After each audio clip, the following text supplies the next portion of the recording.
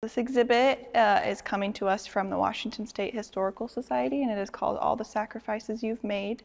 And it was put together by a collective of students from the camp program at University of Washington, and also a arts collective down in Texas. And so it's a collection of family photographs and audio interviews with these students and how it relates to their families being migrant farm workers in the Eastern Washington region. It also fits our mission, which is to educate about the history and the rich diversity of our region. And I think this is a perfect example of that in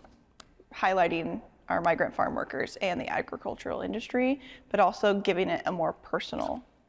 approach, is talking about these families and what they sacrificed to be here and what they've sacrificed through their work in providing.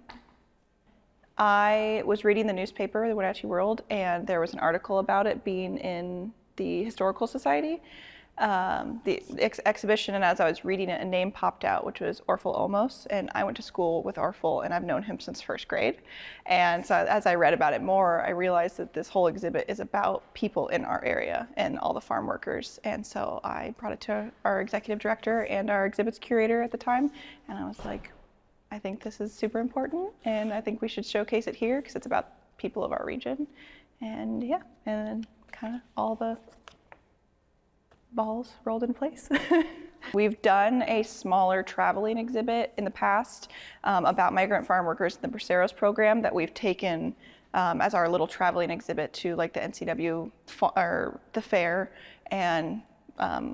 our marketing team has done that, and then we've done articles in our quarterly magazine about the farm workers, but yeah, like never on this scale, so it's really exciting. Over here, photographs and description of the families, and these are just a collection of reprints of artifacts from the Washington State Historical Society archives that kind of relate to, it says like farm workers wanted, and then pictures of actual farm workers, and it like being in the industry and in the orchards and stuff like that. Like I said, it is highlighting people from our community and highlighting the migrant farm workers who make the agricultural industry, which is, I feel like, the backbone of our town. Like, we are the apple capital of the world, and there's huge fruit and agricultural labor here in this town, and the majority of that are the migrant farm workers that came here and still continue to work in that industry today.